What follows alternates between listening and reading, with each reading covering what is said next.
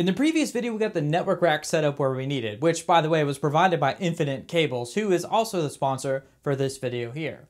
And now that I've got the network rack where I think I want it, we also need to basically reconfigure the whole lab and the entire network infrastructure as we transition from UniFi over to Omada. And thankfully, Infinite Cables also sent over a bunch of stuff to help me with that transition. Now most of this is mainly for the server rack, but we've got some new 25-foot cable that we're going to run underneath the floorboards. That's important so we can get networking from the wall to the network rack. All sorts of new patch cables for our future patch panel. I went with like a grayish color to try and match Omada as best I can. And then they also sent us a patch panel, a blank patch panel, and a bunch of keystones. So that's going to be awesome. So Infinite Cable really hooked us up for this video, which is going to be great. And we'll get more into details about all this later on. But for now, let's go ahead and start getting the whole lab broken down, I guess. Or maybe not broken down. We just got to start doing things. So this bottom cable right here goes all the way back to the network closet, and it doesn't stay in here very well. It literally just pops in and out. So I figured, what the heck, why not ask Infinite Cables for a new 25-foot cable? And what's really neat about this one is it's super thin, so it'll be very easy getting underneath the baseboard as we run it around all the way over to where the server rack is. And obviously it should be plenty of long for this room. So I guess we should just get this replaced. And I think that means we're actually going to end up tearing all these other ones out of the ground as well. Or ground, from underneath the baseboards as well.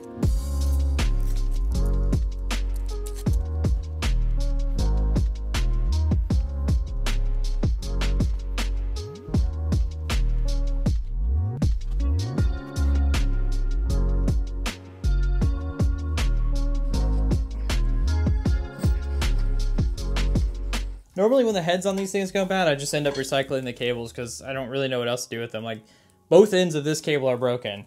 Now, I could, I guess, remake the ends on my own because I have the equipment, but it's honestly not really worth it. It's like a slinky. Wow. All right, I'm going to put in this Cat 6A cable first. And that way these cables will go and last just in case I decide to rearrange the room. They're probably not going to be used anytime soon, but whatever. It's nice to know that I have options. Why'd I go with yellow, you're probably wondering? No particular reason. I just went with yellow because it's distinct. And yeah, that's really it. It is my official test cable. Test network, or Omada network. Omada yellow.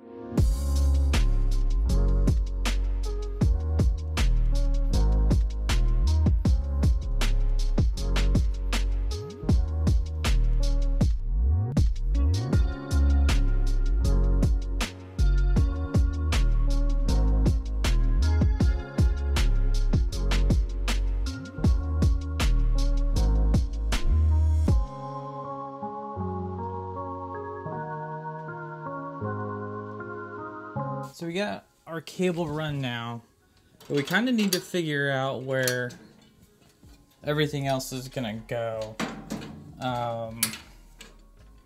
Like where I'm gonna put the patch panel and other equipment, and also where to even run the cables from.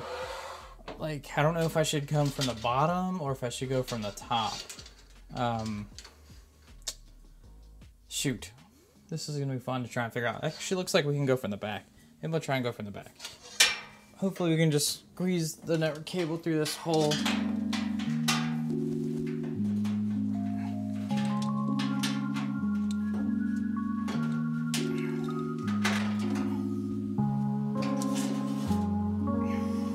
I think we're ready to put in our blank patch panel.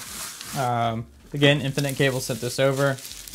This is the first time I'm opening it, so we'll see what it's like. I'm sure it's just like all the other ones in terms of quality. Yeah, it's all aluminum with plastic inserts, or whatever you call these. I'm gonna call them inserts. It's good enough. Let's get it mounted. So we're gonna put the PDU up here. All the electrical cables are gonna go around the back and over. That'll make it look really clean. Normally I don't put electrical close to my patch panels, but I think in this one case I'm going to make an exception. I honestly don't think it's going to be that big of a deal to do.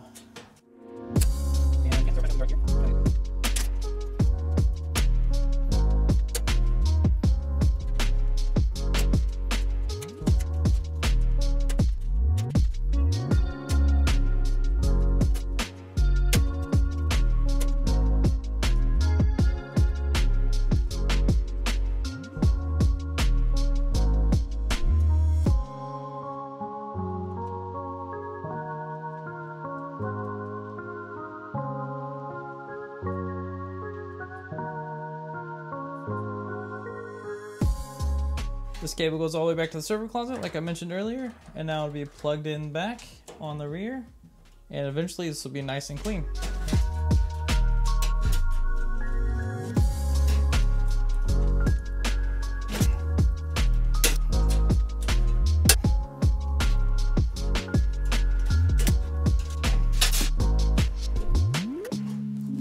All right, we're putting our 10 gig TP-Link switch right here. So this is the SX326 HP.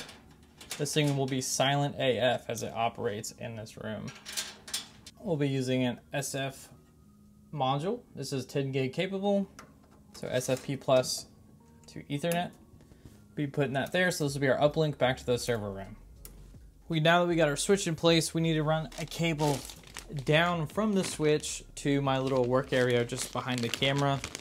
So that way, if I do any 10 gig tests or any kind of networking in general, I will always have a connection out. I am using another 25-foot cable, and that's because sometimes I'll need to have equipment here or over here, or just anywhere else. So it's just nice to have a nice long cable that I can drag around the room as needed.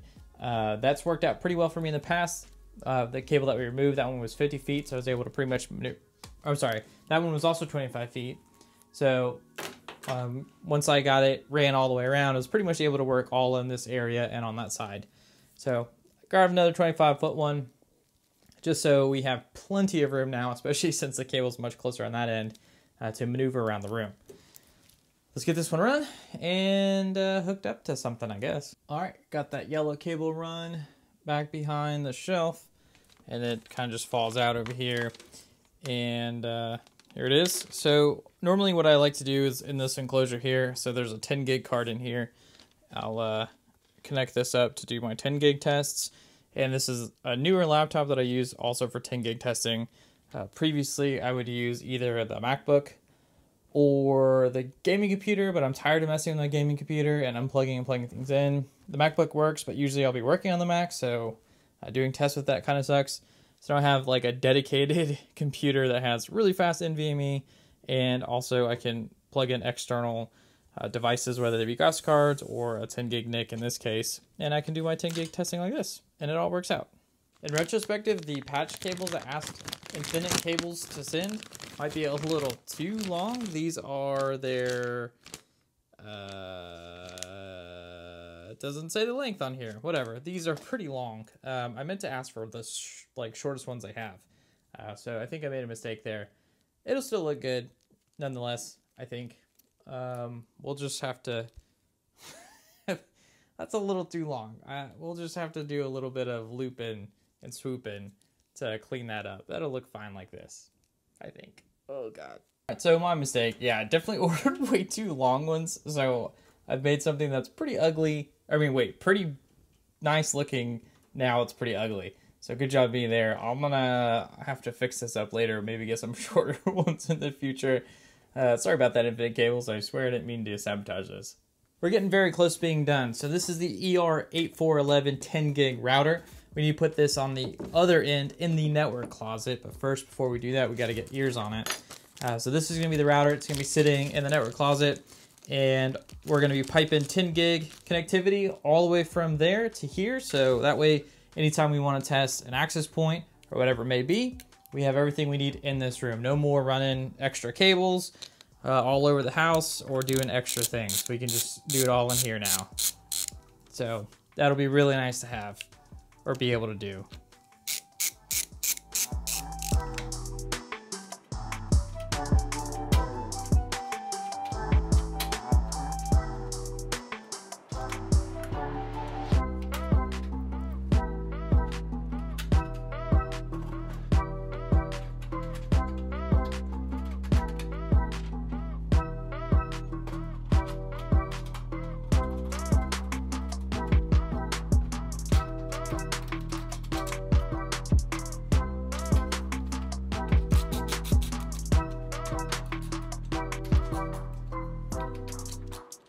This cable right here that's labeled C2 goes all the way up the wall behind here into the patch panel right there. And then from the patch panel, it goes all the way back to the office to the first yellow cable I showed you coming out of the wall. And then this cable right here, C1, goes all the way directly to the modem. So we have a direct connection to our modem, and we will also have a direct connection all the way back to the office. I plan on using this 2.5 gigabit switch in the future. This also has 10 gig, so we'll probably do 10 gig to 10 gig, and then we'll have 5 gigabit Ethernet because that is my home Ethernet. Well, actually it's 1 gigabit now, but we're gonna do 5 gigabit in the future just for some testing. So this is a 10 gig port. We'll have an uplink port here, and everything will be all snazzy once we get all these connected together. Holy cow. For now, I'm just gonna use our router here. So we're gonna put in one SFP module there, and then a second one for our LAN. So that'll go there.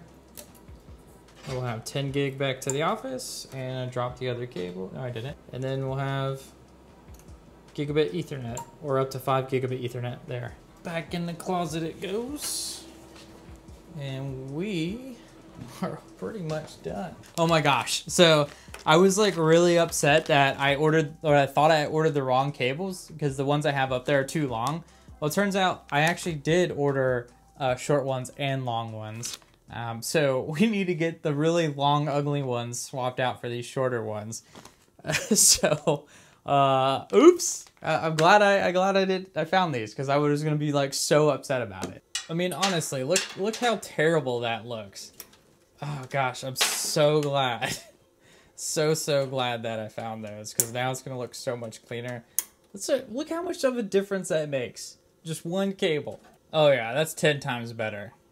Heck yes. I'm so glad we found these cables because it really helped clean up the look of the network rack and gave me the aesthetic that I was going for. So having those was quintessential to this entire thing because I can see it through the glass, and it would be really nice to have something a lot more clean, especially since it's the office.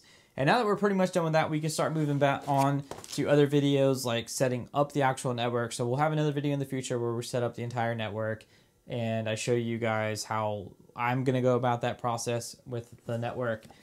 We've got access points that we need to talk about. So this is one that TP-Link sent over. We're gonna do some Wi-Fi comparison tests like we have previously in the past. We have other in-wall access points that I also need to do some comparison tests with. Got lots of videos coming. We have smart devices that we also need to integrate and create an IoT VLAN for those.